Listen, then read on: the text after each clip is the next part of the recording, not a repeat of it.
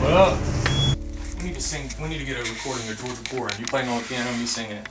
Man, I don't have a chart for that. Oh shit, you know it. Let me just try it, see if I can get through it.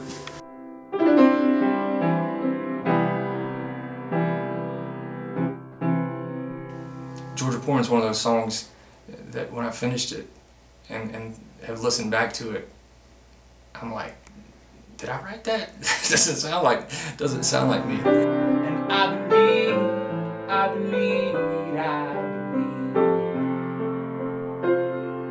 but it's only Georgia pouring out of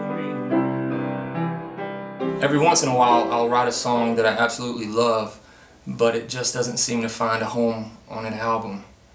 The song Georgia Pouring is definitely one of those. It's like an anthem, I guess. It definitely, you know, expresses, you know, the deep connection that I have to home.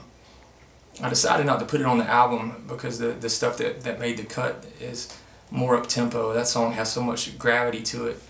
I've been wanting to get a good recording of it for a while, and I was glad to come over here and hang out with Lee today and have him play the piano.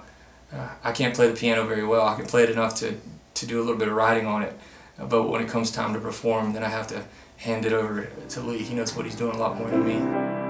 And when the crowd falls silent, I can hear it loud and clear.